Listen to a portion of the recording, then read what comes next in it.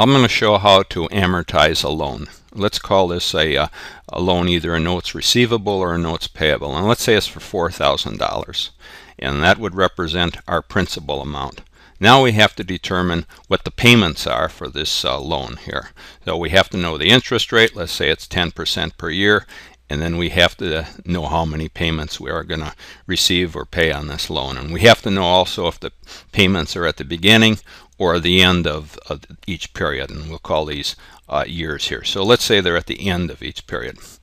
Go over to our financial calculator, or in this case I used Excel, and I determined the payments here to be $1,261.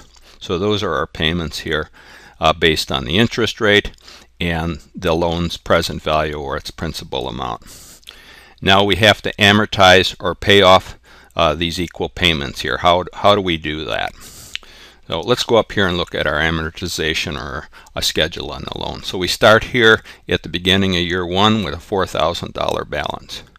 Now that we have to determine the interest expense or revenue on that loan for the year. So we take it times the interest rate here, 10%, and we get a $400 interest expense or revenue for the year.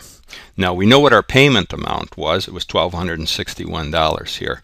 So this payment amount includes an interest expense or revenue plus a pay down on the principal here.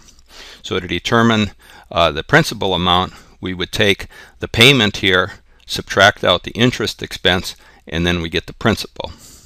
Now we have to determine the balance here for the next year in our principal amount here. So we subtract out this principal for year one here, and we get the beginning of year two here. So we would take $4,000 minus $861, and we'd come up here with a balance of $3,138 for the beginning of year two. Now we go back and we do the same routine here. We determine the interest expense for the year by taking, in this case, 10% times the current balance here of $3,138, and we get an interest expense of $313. Now we subtract that interest from the payment amount here, and we get the principal reduction for this year two. Now we go back and we subtract that from the balance, and we start out with a new principal amount here for like year three, and then we just proceed on through here doing those same functions here, where you have the payment, you subtract out the interest, and you get the principal and amount here. And then looking at the last year here, we start out with a balance of $1,147, and then we had a principal amount for year four of that amount, and then we subtract that out and we get a zero balance here. So let's just go back and look at what we did. We paid payments here of $5,047.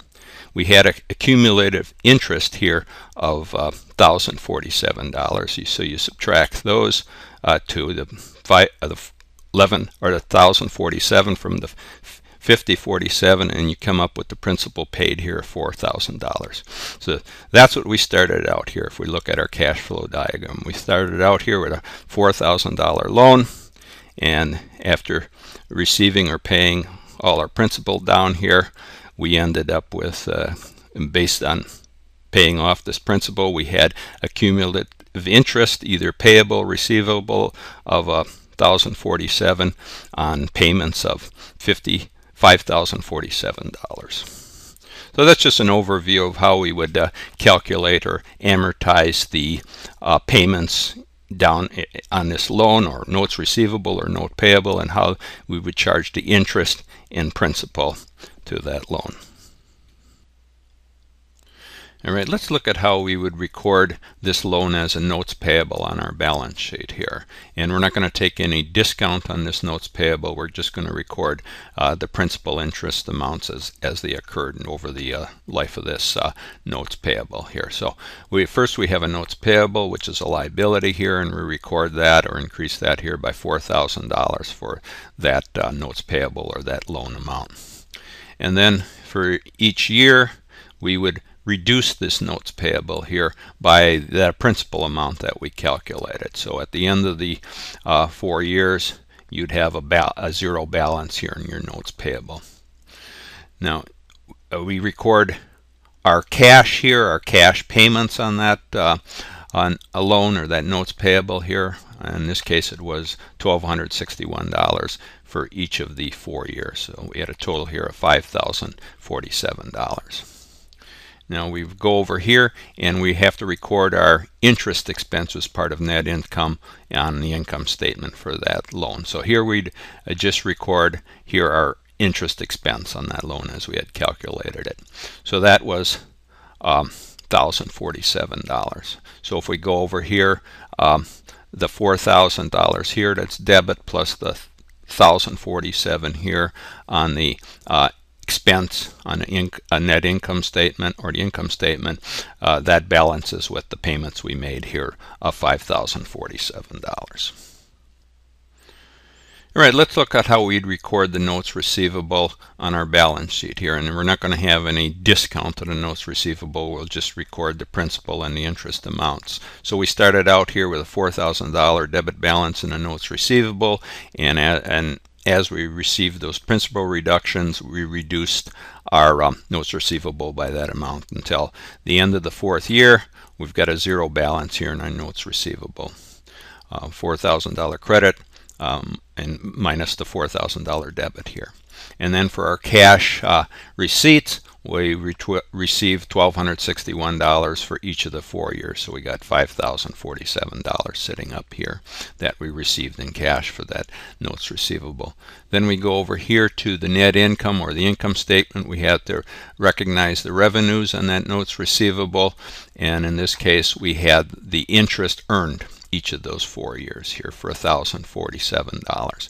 So if we look here at our debit and credit balances, we have a credit balance here of $1,047 of the interest revenues earned, plus the reduction here of the notes receivable on the principal amount by $4,000, and that balances with our cash receipts here of $1,261 each for each of the 4 years of the $5,047. So that's how we'd record a notes receivable without taking a discount on that notes receivable.